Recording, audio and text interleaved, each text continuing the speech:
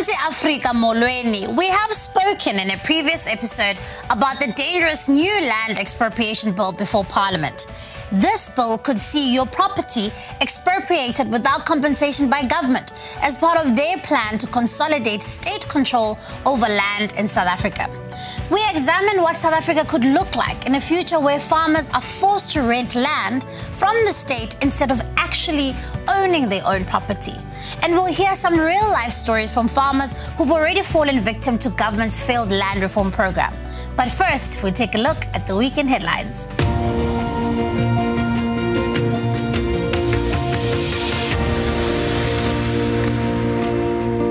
The African National Congress's National Executive Committee has adopted guidelines, you'll be well aware, for criminally implicated members to step aside. But it remains unclear what the party leadership plans to do about its Secretary General, Ace Magashule. 3 months since Ace Magashule was formally charged, and he has said he is going nowhere. And the Public Protector, Siviwe Gwarube, has a case to answer on counts of misconduct and incompetence. That is the blunt recommendation of a panel of 3 independent experts to Parliament. It's now up to the national legislature to run with it. The United Democratic Movement has met with the management of broadcaster ENCA to discuss the alleged conduct of parliamentary reporter Lindsay Dentlinger. EFF MPs could face action in the House. At least 18 of the party's MPs are also set to face possible sanction for storming the podium in July last year in an attempt to block the Public Enterprises Minister Pravin Gordhan from delivering his budget vote address. Both those matters were before Parliament's Powers and Privileges Committee today for discussion. The increase in crimes recently have confirmed that the country's justice system is in dire need of a boost. In fact, according to the Forensic Science Laboratory, the current DNA backlog stood at more than 170,000 cases. This week in the headlines, we are one step closer to removing the public protector from office.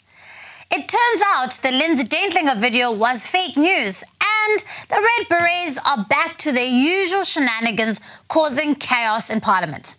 But first, last week the Daily Maverick and City Press released the ANC's so-called step-aside guidelines. And surprise, surprise, Ace Magashule is going nowhere. Get this, all reports by the party's Integrity Commission must first go through his office. So reports about Ace, implicating Ace, must first be signed off by Ace. Yes, you heard that right. Ace will be the person who is responsible for determining his own punishment. He will also be the one to decide whether the ANC acts on a report at all. It's this kind of logic that reinforces the notion that the ANC is no longer even pretending to respect the Constitution or the rule of law. The EFF are up to their usual bullying tactics. Last week, EFF MP Nazir Paulson hurled racist remarks at parliamentary staff and DA MPs. When called out, he reacted with threats of violence, telling the DA's Phumzile van Dam that he would deal with her outside. This is all the same week that Parliament's committee finally, after 2 years, found 16 EFF MPs, including Paulson himself, guilty of contempt of Parliament for the same sort of thuggish behaviour. The EFF are a bunch of hypocrites. They claim to fight gender-based violence but have in their own ranks somebody like Paulson who threatens to assault female MPs in Parliament live on national TV. And I want to say this, no one should ever believe that the EFF is committed to fighting violence against women. They don't believe it, because instead, some of them are even perpetrators of such violence.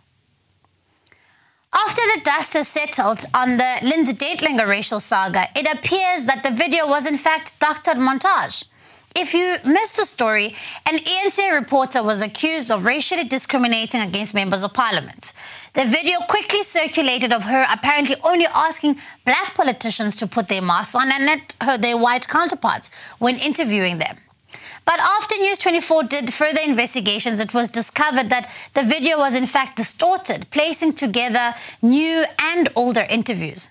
Some of the clips originated from even before COVID-19, and some were before masks were even legally mandated. The EFF and the ANC did not, without doing their due diligence, labelled Dentlinger and ENCA being racist on the basis of a fake video. This was hugely irresponsible from both political parties because their actions further stoked racial tensions among South Africans for their own narrow political gains. We have therefore laid a complaint of race baiting against the ANC and the EFF with the South African Human Rights Commission.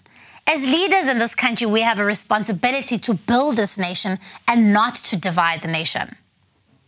DNA evidence is crucial for solving cases of murder, rape, and other crimes. However, in South Africa, we have a massive backlog of DNA testing. Nearly 172,000 samples are yet to be processed. Our forensic labs are falling apart due to corruption and mismanagement. As a result, justice is being denied to hundreds of thousands of South Africans as violent criminals are released back into the streets to rape and murder with impunity. This is simply unacceptable, and we will not rest until justice is served.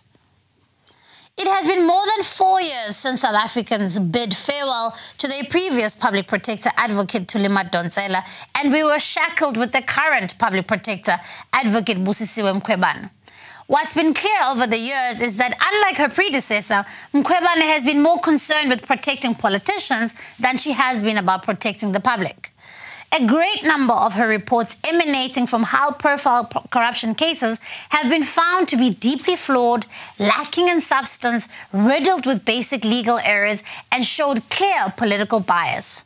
The DA has long held that Advocate Gwarube is not fit to hold office and should, in fact, be impeached. After 3 long years, an independent panel has now found that she's not fit for office. It is now up to Parliament to institute proceedings for her impeachment. Now, every MP will face a choice next week to vote to remove Gwarube or shield her in the same way that they've shielded other people in the past. This is the ultimate test to put country ahead of party. And finally, for some good news, remember we told you about how the ANC was trying to silence your voice on the matter of the expropriation bill? Well, our efforts to fight against this have finally paid off. Parliament has agreed to invite stakeholders to make oral submissions on the proposed amendments. These submissions are likely to include experts in the field, pressure and interest groups, as well as relevant industry bodies. This is an important part of the legislating making process, and we urge relevant stakeholders to make use of this important opportunity. And you at home can also play your part by visiting our website and signing the petition. This will strengthen our case against this bill in Parliament. In more positive news, let's take a look at the work of our DA-led governments across the country in this week's DA at Work.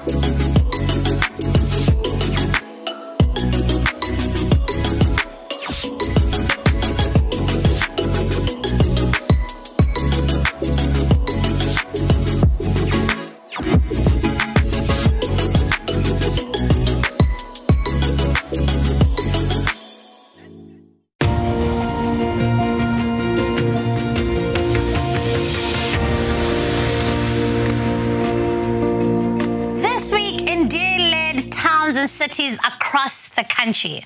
DA-governed Steyn has awarded 114 bursaries to deserving learners. 20 of them are specifically from learners from rural schools. The DA-led Mudimula Mukgopong has established a much-needed mobile unit for electricity maintenance, and the DA-governed Western Cape's new Blue Dot taxi project will reward improved driving and discourage illegal operations and conflict in the taxi industry. Now, on to this week's DA at Work feature. We are joined this morning by Councillor James Force, who is the City of Cape Town's Mayoral Committee member for Economic Opportunities and Asset Management.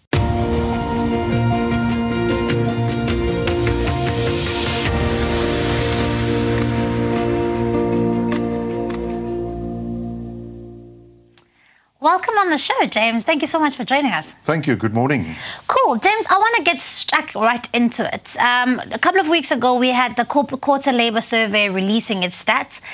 Unemployment across all metros is at a record all high. And we've seen in the city of Cape Town that we are the lowest metro with the lowest expanded definition of unemployment. How are we doing this? How are we managing to keep a cap on unemployment at rising levels? Well, it's about the basics. So in the city of Cape Town, it's about our reliable infrastructure, our ability to transact with land in a smart way that unlocks social and economic value. It's about implementing programs that will drive demand and make business sense. And so at the start of the COVID-19 pandemic, I convened an economic task team consisting of policy and research specialists, senior professional investment officers that understand the economic landscape very well. And so we looked at all the basics in terms of Cape Town's economic geography and what programs we could implement quickly so that we can help adapt, specifically our strategic business partners that receives funding from the city, so that we have a re-look at their business models. And those strategic business partners work in a wide variety of sectors, from clothing and textile, food and manufacturing, green technology, call centres, tourism and hospitality even. So we looked at all of those key sectors and we implemented measures to stabilise our economic landscape. We also came up with specific programs, for example, a business retention and expansion program, which we rolled out in 26 of Cape Town's industrial areas, so that we can quickly help businesses with their current financial crises, their production. So the business retention and expansion was really an important program to help stabilise, come up with programs and measures to ensure that there's no further job losses or business closure, but also to expand. And so we've seen some exciting expansion happening in Cape Town. I want to just circle back on this, James. I mean, you know, these are an incredible initiatives by the city, but ultimately, I mean, these are life-changing initiatives for individuals. So people at home, because again, joblessness is about dignity, right? So it is about ensuring that as many people in the city are kept in work. That's a good point, because for us it was about stabilising our economic landscape. Because if you look at Cape Town's economic geography, it's made up of a lot of different sectors. So we had to come up with plans to ensure that we could keep those factories and businesses open.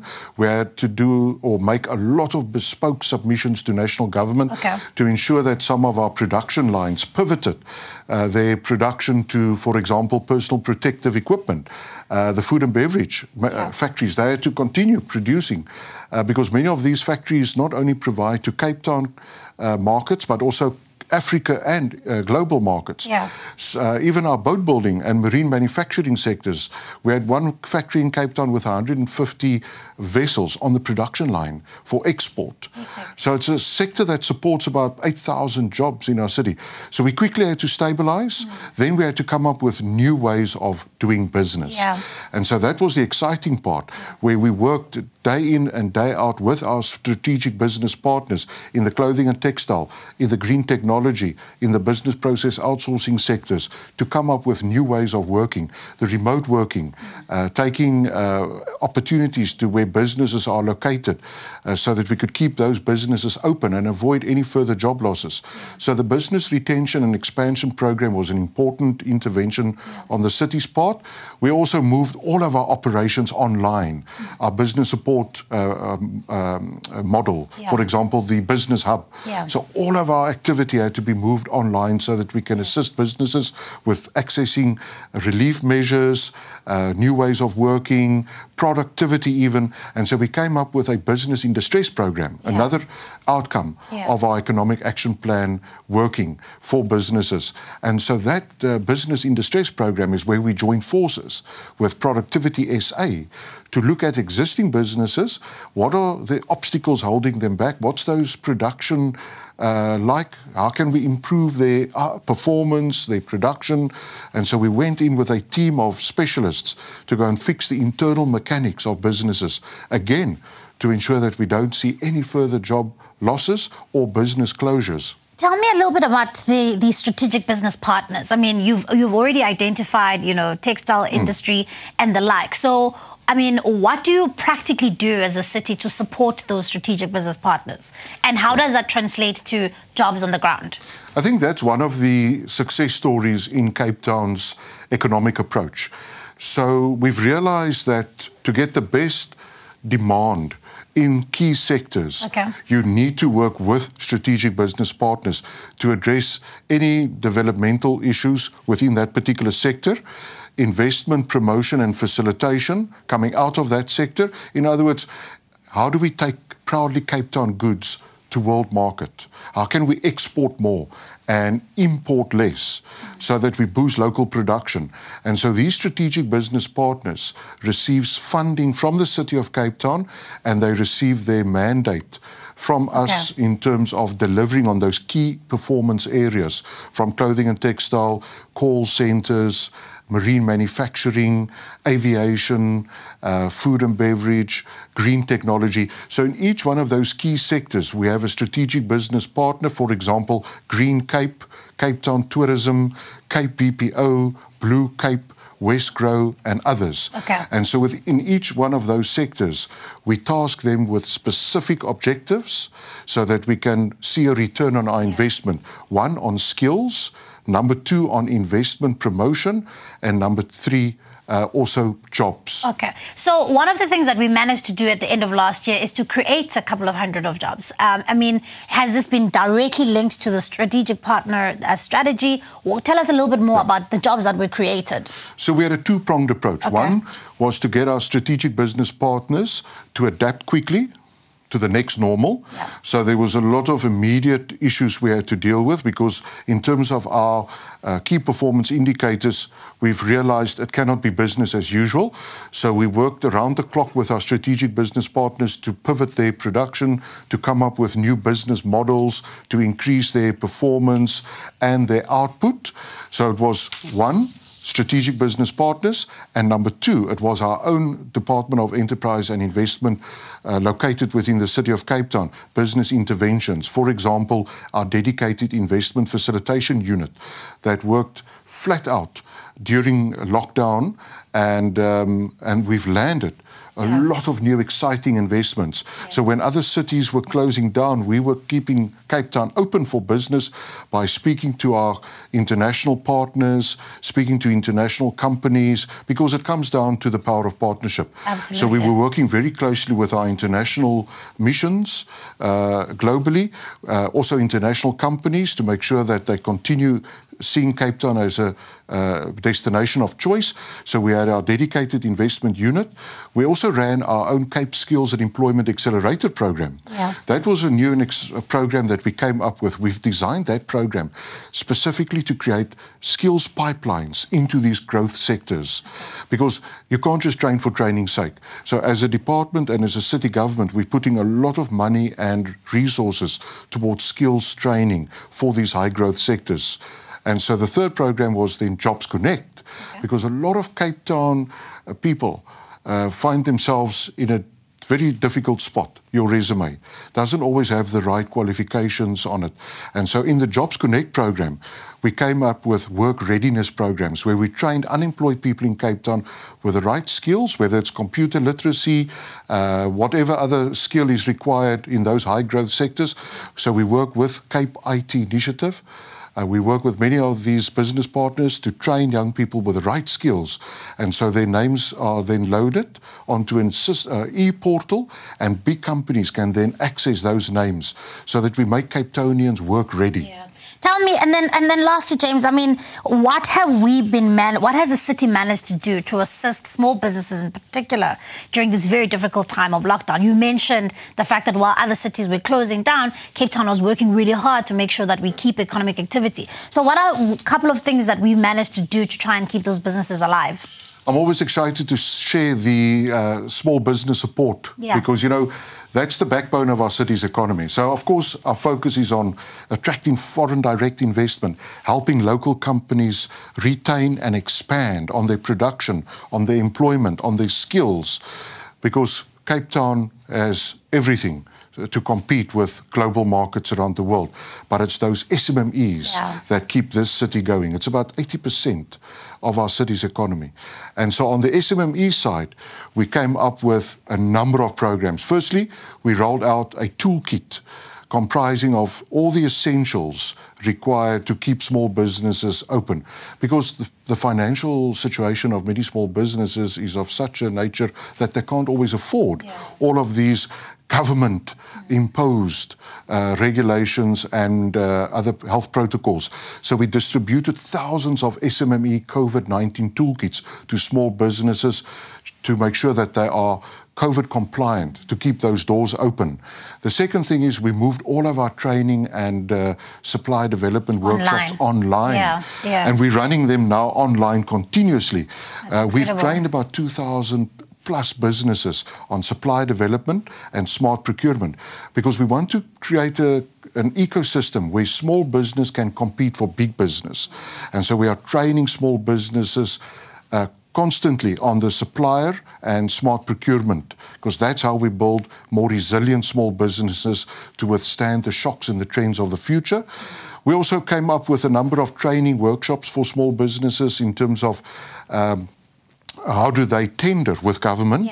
Because, as you know, municipal governments are big procurer of goods and services. So we trained our small businesses how to tender, how to draw up a business plan, how to get the startup funding. And so we work very closely with a number of other private and public sector agencies in terms of funding and other business support. And so those were some of the measures. And in fact, tomorrow we are launching a first of its kind. The Business Hub in Cape Town, we established in 2019 of August. And since then, this Business Hub has been working flat out to support small businesses. And tomorrow, we are taking it to the next level. We are launching a mobile business help desk that will go to all corners of the city, so that we go to small businesses where it matters most, where they operate, to help them with their training and their business support. So there's a couple of exciting things that we're working on: the Jobs Connect, the Cape Skills and Employment Accelerator, and then, of course, the SMME support programs. So I think it's a matter of where there's a will, there's a way. Absolutely. James, thank you so much for all the work that you are doing. And then I think this just shows us that, you know, when cities are resilient and when cities innovate, they can really make a difference in people's lives. Thank you very much for joining us today. Pleasure. Thank you very much. And this week in the Spotlight, we're going to be discussing the Land Expropriation Bill, which is before Parliament. And essentially what we are looking at here is the real consequences which will allow certain circumstances for government to expropriate land without compensation. But we're looking at particularly how this has already begun. Some of what we would call basically state-sponsored land grabs, where we have seen government essentially take away really productive land from people who are really deserving and allocating it to either connected cadres or it simply is under state control. Let's take a look at this story in the Spotlight.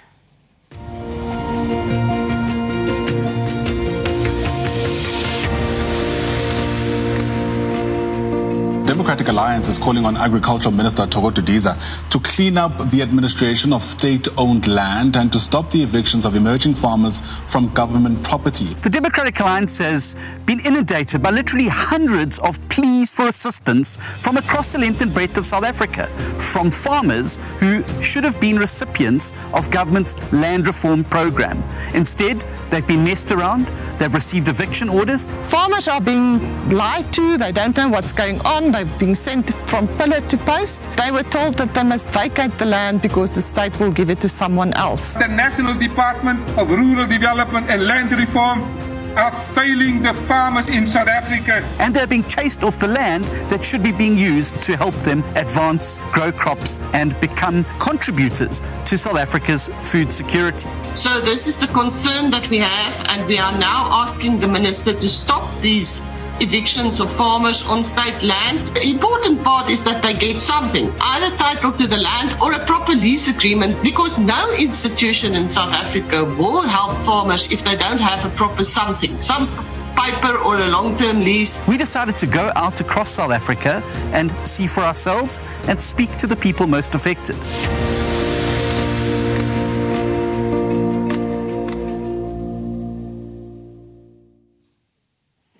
We have been speaking on the show about the expropriation bill currently before Parliament.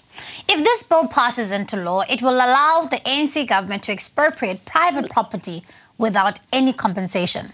The ANC's proposal would undermine your right to own all kinds of property, not just land, but this could be a car, this could be a house, or even intellectual property. During this week's episode, we take a look at what has been an ongoing and worrying trend of farmers being illegally evicted from land because they do not have the security of tenure. In some instances, farmers have been robbed of the land that they have lived on and they have worked on for decades, with those farms being used either as political patronage for political cronies or simply being lost in the system. While these farmers have because all the while these farmers have absolutely no legal recourse because they are mere tenants of the state and they do not own the land. We know that the ultimate vision of the ANC and the EFF is for government to control as much land as possible, forcing South Africans to be permanent tenants of the state. This is in direct contrast to the DA's vision for South Africans to be empowered with full land ownership, because we believe that having the security of tenure over your land is the only way to advance economically. It's the only way that we can make sure that we can truly redress the injustices of the past. The current plight of farmers who have been illegally evicted is symptomatic of a totally dysfunctional land reform program that is failing to empower South Africans. Joining me today in studio is the DA Federal Chairperson and Western Cape Agriculture of MEC, Dr. Ivan Meyer. And we are also joined on Zoom by the Shadow Minister for Agriculture and Rural Development and Land Reform, Annette Steyn. Ivan, I just want to welcome you once again for joining us today. I know you're not a stranger on the show. Ivan, just jumping straight into it, we've got a number of things to cover. I know you have been intimately involved with the Ivan Klute story. Ivan Klute, the darling farmer who was evicted from his farm. Tell us a little bit about what's happened there and how we're intervening.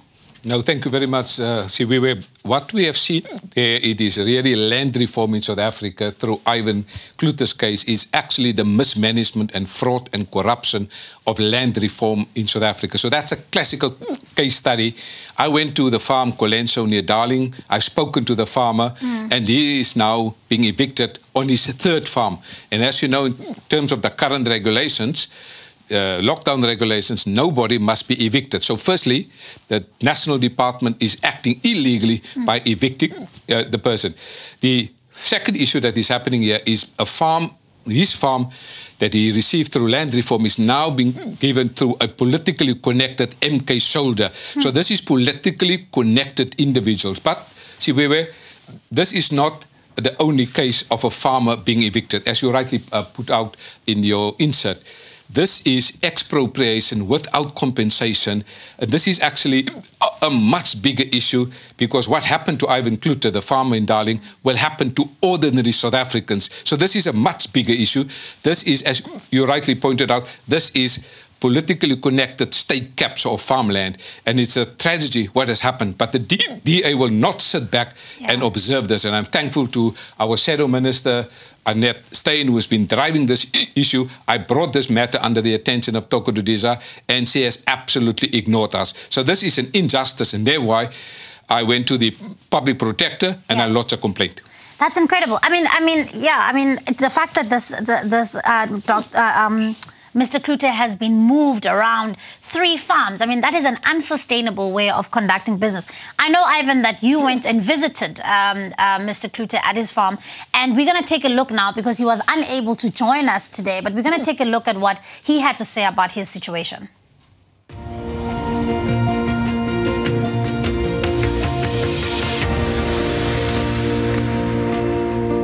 Ivan, tell us about your experience in land reform. Thank you, Minister.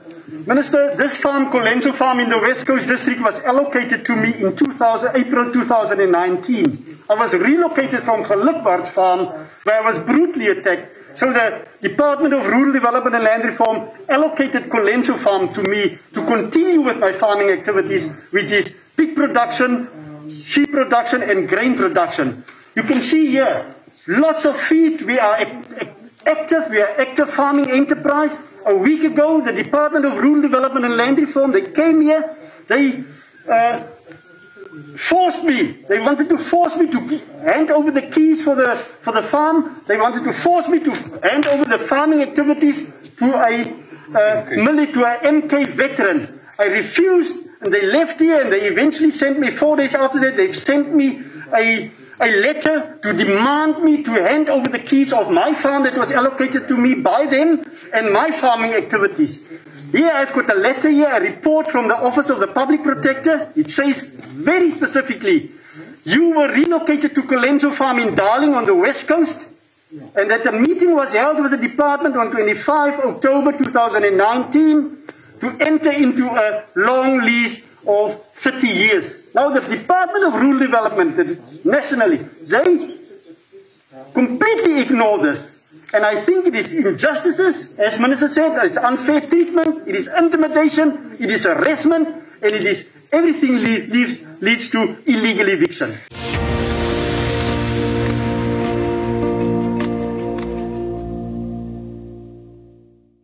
Ivan, more than anything, I mean, for me, this is incredibly heartbreaking. I mean, here's a man who has dedicated his life to this industry, has been an employer of people, and now he has been yanked away from his farm for people who are politically connected to gain.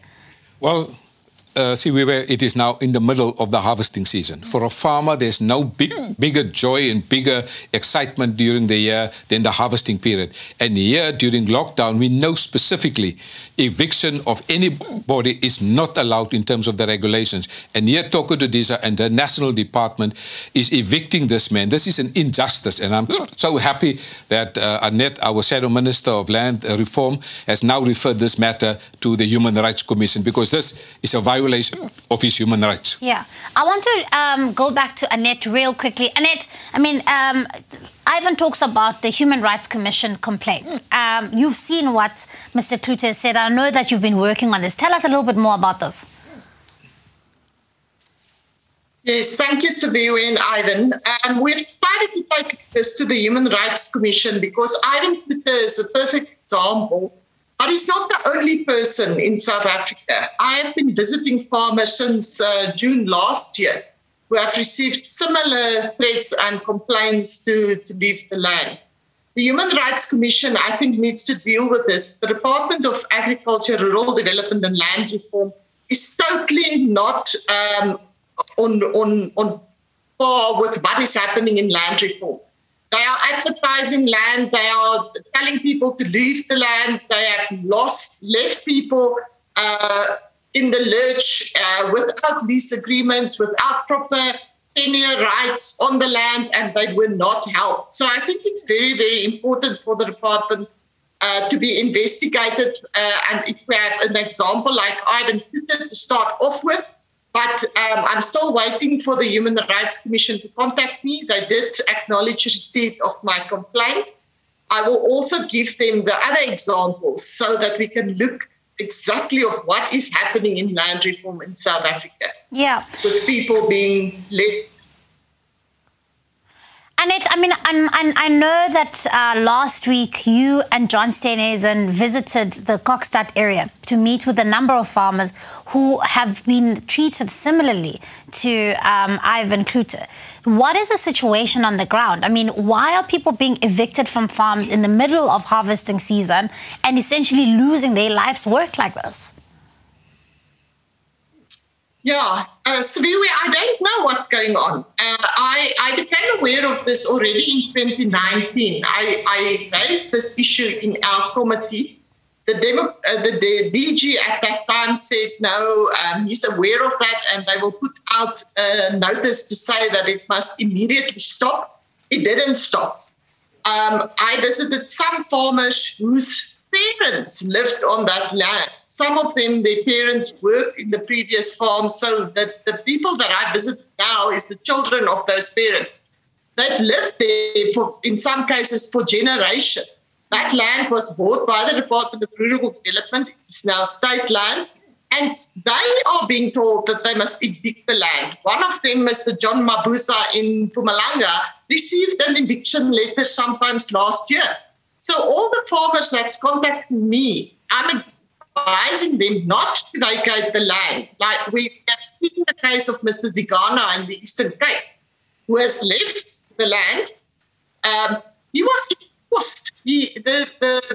While you arrived on the land, he wasn't there on the day, and they came and he had a long battle to buy his cattle back, to get back. He was then off the land, he was evicted. So the struggle for Mr. Zigana is a long-term struggle, and that is why we decided to assist Mr. Ivan Meyer not to vacate the land, because once you're off, you don't get back on any land. You are then, Mr. Zigana is now forming along the roads on the busy N2 highway with his cattle because he doesn't have any place to go to.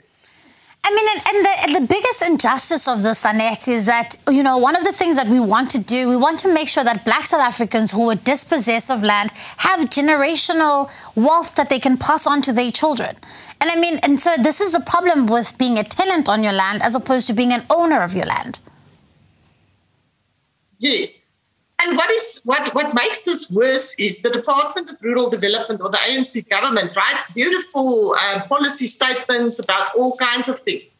Their state land disposal policy clearly states that after 5 years, if you've been leasing land after 5 years, you can opt to become an owner. And we know the story of Mr. Rahase, where he has been on the land for 30 years, and he had to take the department to court to get ownership of his land.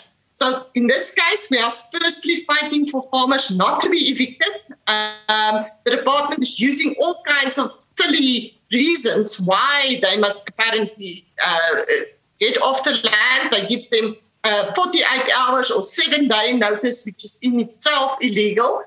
And as you say, during the harvest period now, we are telling them not to leave the land. I have put up a big fight in the department itself, in our portfolio committee, and we are also calling on more farmers to contact us so that we can see how widespread is this problem. I'm dealing with Mr. Klute and another farmer in the Western Cape. There's farmers in the Eastern Cape, there's farmers in Limpopo, there's farmers in Mpumalanga and in Gauteng. So I think it is a widespread thing that is happening all over the country. And now, I mean, Annette, I mean, the expropriation bill that is now before Parliament, I mean, is going to make this kind of activity a lot more common, where government talks about, in the bill, about, the fact that they can expropriate land, particularly if it has been invaded. I mean, we know that land invasions are a big problem. Talk to us about, what are the dangers of some of these clauses in the bill? Yes, if you read section 12(3)(c), it says, notwithstanding registration of ownership in terms of the Deeds Registration Act, so a person has title deed to his land, when an owner has abandoned the land by failing to exercise control over it. So we are also receiving letters from people who said, well, I can't farm any longer on this land because there's land invasions. A lot of people came and just invaded the land, and we know if you want to get people off your land that has invaded the land, you must get rid of them within 24 hours with the assistance of the police. The police do nothing. If people invade any pieces of land, the police absolutely do nothing. Then you must go to court. It is a long, drawn-out, costly exercise for owners to then protect their properties. That is also what we see in this land reform cases. Farmers who's on the land because they didn't get lease agreements from the state, just people come and invade and, they just can't do anything because the state tells them, well, it's not your property, it's ours. So it is really, really very problematic, Siviwe. We need to look at all these issues very carefully and warn people of what could become a massive expropriation situation if people invade your property. And lastly, Annette, I mean, I want to come back here because, I mean, this is such a huge issue because land invasions are common in the country. And so if people are said to, if they're unable to get people off within 24 hours, they lose their life's work. I mean, Ndata Ragatse, whom we interviewed with you a couple of weeks ago, had a similar situation on his own farm. And I mean, and it was a problem because he wasn't an owner of the land. Yes. Siviwe, I think the crux of the matter here is that the government doesn't know what property they own. Property is under municipalities, it's under districts, it's under provinces, it's under national departments, it's under rural development, it's under public works, it's under kinds of national departments. And we know that a few years ago, the Department of Rural Development under Minister Nkwinti was trying to do a land audit. But they just can't do it. You know, they don't know what property they own. So the problem that we are sitting with is we need a land administration system so that anyone can go and see who's on the land, what is it being used for, what is available, because we know a lot of people invade land because they're looking for housing opportunities. And, we need to fix that in order to ensure that we don't have this illegal invasions of land all over the country. And I think that's such an important point to make that Annette makes, Ivan, that, of course, I mean, we're not vilifying this, but I mean, ultimately people are also desperate and they go and invade pieces of land. But that's why you need your legal protection as a farmer so that you can be able to have legal recourse, so that you can go and essentially force people off your land. Yes, that's why in the Western Cape, Annette is absolutely right. People are invading lands because of a housing need. Yeah. So our Department of Human Settlements have now set aside 355 million rand to assist with the prevention of illegal land invasions. But you've earlier, Siviwe, you've asked, what is happening here? Yeah. Well, this is a classical case of Venezuela. What has happened in Venezuela is happening right now.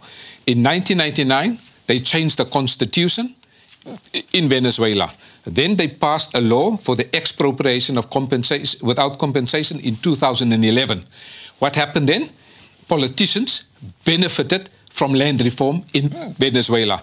What happened then? Food production declined.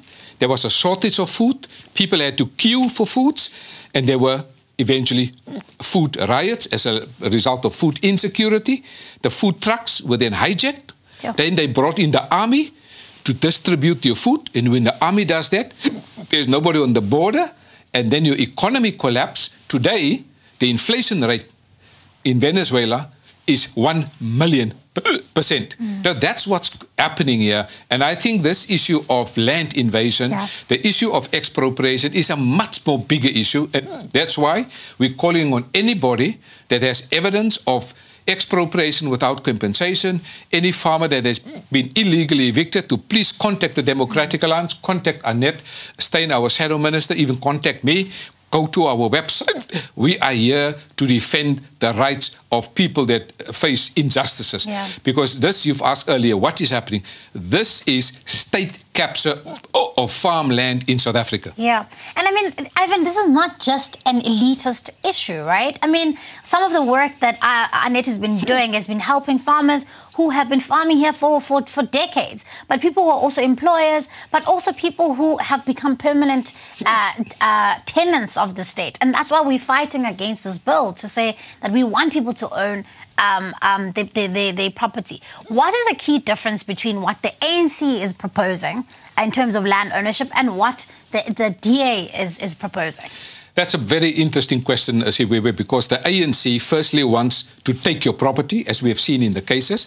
Secondly, they want to take your property without compensation. Then you must rent the property. Then the state owns the property and you become landless. That's the ANC model of land reform.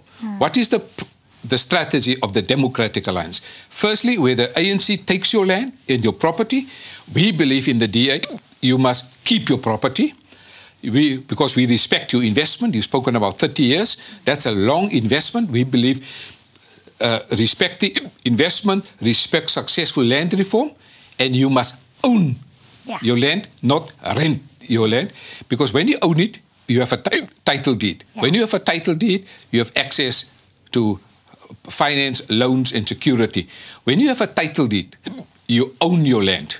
When the ANC rent your land, you become landless because they can grab your land anytime, as we've seen with Ivan Meyer and many others that Annette is talking about. So the fundamental difference between the DA and the ANC and the EFF is we say give people title deeds so that you can own your property, because agriculture is the only sector that grew in the first and second quarter in 2020.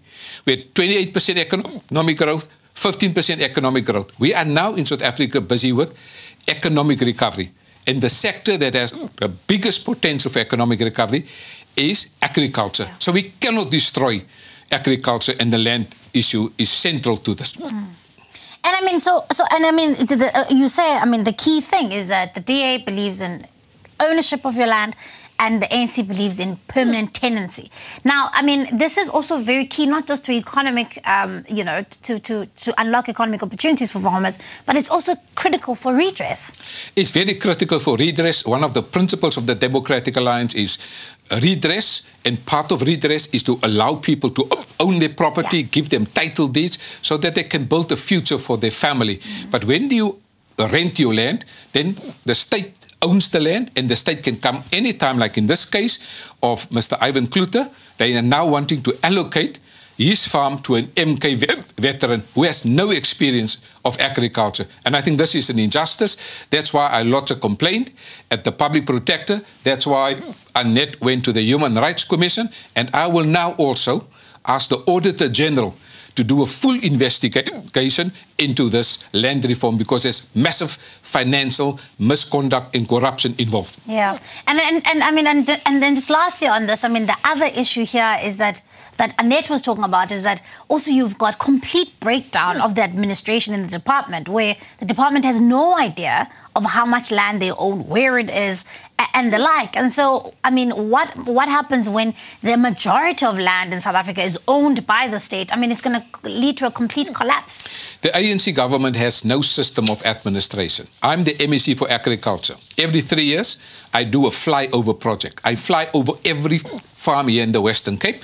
We can tell you exactly the farm, what is the commodities on the farm, is there water on the farm, who's the owner of the farm, what was the last 3 years production on the farm. We have a very detailed, as Annette said, land administration system. Yeah. But in the rest of the country, nothing has happened. That's why people must vote for the Democratic Alliance in this election, because we will be able to fix South Africa. Absolutely. And now, and excitingly, Ivan, I mean, one of the things that we are doing today is that we are launching a new email hotline. As Annette has said, I mean, this is not just a unique situation just to Ivan Meyer or some of the farmers that she met in Kokstad. This is a recurring thing. And so what we've done is that we are launching this email hotline called land@da.org.za, where farmers who've been dispossessed of their land, they're being threatened with illegal evictions, must contact us in the Democratic Alliance so that we can do everything in our power to try and stop that. Because our view is that people should not, firstly, be tenants at all, and secondly, they should not be illegally evicted from their farms. And so we will have the details on the screen, but please, if you do know of anybody, if you are that person, please make contact with us so that we can assist. That's very important, and I'm very happy that you will put it on the screen, land@da.org to South Africa, because the Democratic Alliance will fight for all people in South Africa. And this is not only land, this is property. It can be your house, it can be something else. So this is not about only land expropriation, this is about property. And so we must stand united in South Africa and stop the ANC before it's too late. We have the lessons of Venezuela, we have the lessons of Zimbabwe, and we cannot go there. We've seen what has happened in Zimbabwe. All the Zimbabwe people are in South Africa. They run away because of what Robert Mugabe did there with land reform. So it is very important, Siviwe, if there are people that know about people that have been treated unjustly, the Democratic Alliance will be fighting for you, because this is certainly something that we cannot allow to happen. This is unconstitutional. It's a violation of your constitutional rights, and it is a violation of your rights in terms of administrative justice. And we are so happy that Annette has driven, and because of the pressure of Annette and Noko and Tandeka in the National Assembly, the National Minister, Toko Diza, has now admitted that there is administrative errors in that department, and this is because of the pressure of the Democratic Alliance. And we want more farmers to come forward so that we can also fight for them. Absolutely. Annette, I mean, I'm going to last parting shots from you. How are you and your team in Parliament driving this issue so that we can make sure that we make real change for people on the ground? Yes. To Siviwe, as I say, the fact is only actually coming out now. Yesterday in our portfolio committee, we have seen the Department of Land Reform, which last year they were still on their own, not part of agriculture. The Auditor General came and gave us the overview of the annual report, which was submitted very, very late, only in end of February this year. And one of the reasons for the late submission is that the entity called Agricultural Land Holdings Account could not give account to 500 million rand in the last year, 2019-20 year report.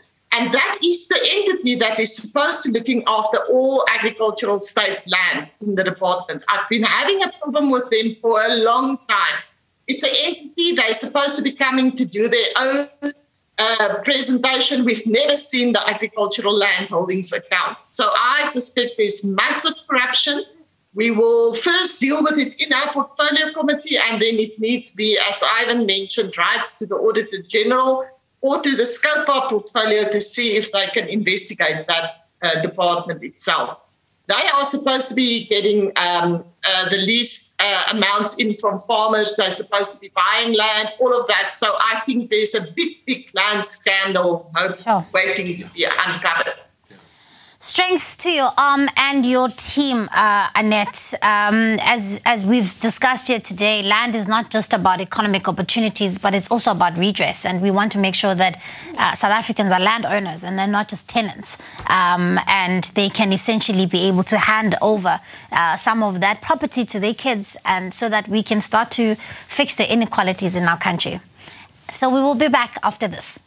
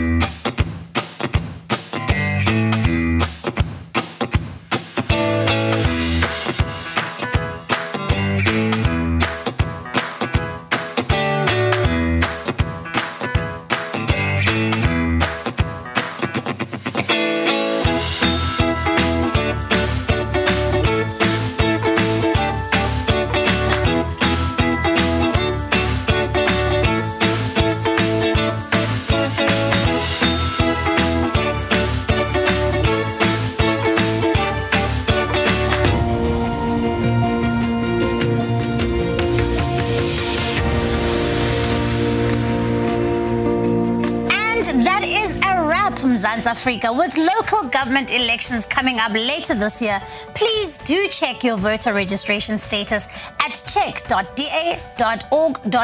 and make sure that come election day you are ready to play your part in saving South Africa. Until next week, keep it tidy, Mzansi.